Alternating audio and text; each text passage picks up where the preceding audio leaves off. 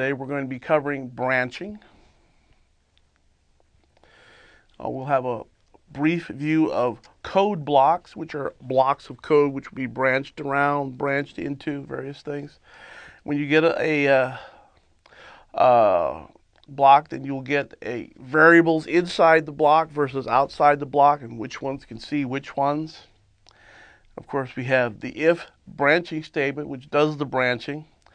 The else clause, which is part of the if statement, or it can be left off. A nested if.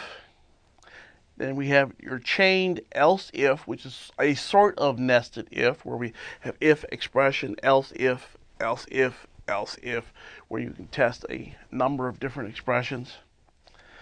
And the expression in the if statement that's being tested. Another type of branch is the switch statement, which it gives you a multiple choice. It's like the else if, but with different type of conditions. The conditional statement, or the ternary operator, which we've seen a little bit of that before. And although it's considered evil, it is something that we need to talk about because you will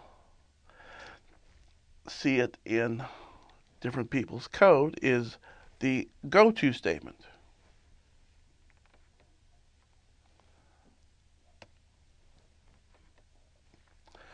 All right.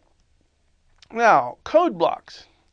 We've already seen one type of code block where you've got your main function, where you put the entire program inside of a code block. Basically, you have your open brace, your open curly brace, which begins a block of code, and your end curly brace, which ends a block of code. Now, you can use a block of code almost anywhere and for any reason. Generally you want to keep it as readable as you can. There are many cases where you might have a single line of code. It makes more sense to have a block of code there. And of course, a function such as main, you are required syntactically to have a block of code. Now, inside a block of code, your variables have scope, which means they can see everything inside that block of code. They can't see anything outside. Well, nothing outside can see inside the block. It's a way of encapsulating your code from the rest of your code. So, code cannot see variables in other blocks. So here's an example. Here we have the global area, which is outside of everything. And we've defined a variable, global var, equal to 17. Here's block A beginning, which stretches to here.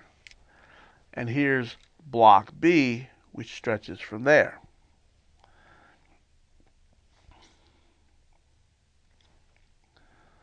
So, inside block A, we've got integer block A is equal to 5 times the global var. So that'll be 17 times 5, whatever that adds up to. I'm not going to work it out. And inside this block, we have another block, block A1, which can also see block A, and it can see the global variable. And then we have block A2, which is also inside block A. And it can see the block A variable. It's global to block A, but not global to the program. And the global var, which is actually global to the entire program, but it cannot see block A1's variable. That's in a different block. Same thing here with block B. You can set the global var because you can see it. You have access. You can read to it. You can write to it. You can go both directions. You can set it to your block B plus 5, but you can't do anything with this variable, block A2, which comes from inside the other block. And so this is more important when you have functions and various other things where you're actually dividing your program into different files, into different pieces, and handing them out to different programmers to do different things. One programmer is working on this program, this one piece of the program. He doesn't want his other programmer to change his pieces. So this gives you a little bit more control over the full application. Now, finally, we get into our if statement. It tests an expression for truth. It does a little Boolean arithmetic on it. If the expression is true, then it goes into the if section.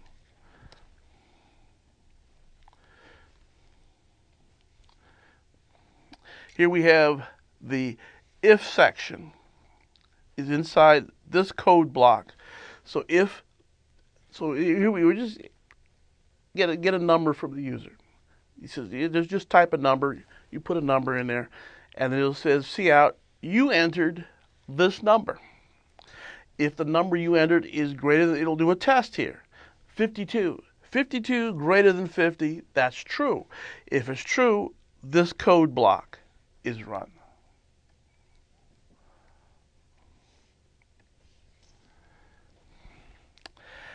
And 52 is too large, so we shrink it. We just subtract 25 from the number. And then we print out it's a good number. If you put in 49, 49 greater than 50, well, that's false. So we'll skip over this code block. This code will not be executed.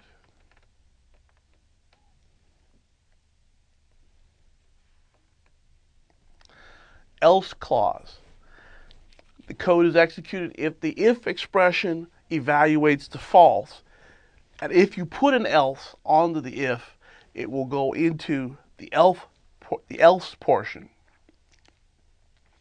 So here we have, if the age is less than 65, you don't get a senior citizen discount.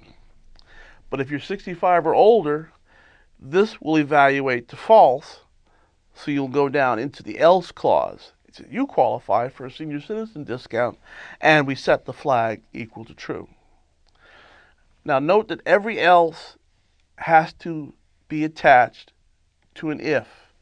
You can't just put an else out in the middle of the code. It has to be an associated if statement. Because that's the way it works. If the value is true, then the if block is executed. If it's false, then you go into the else block.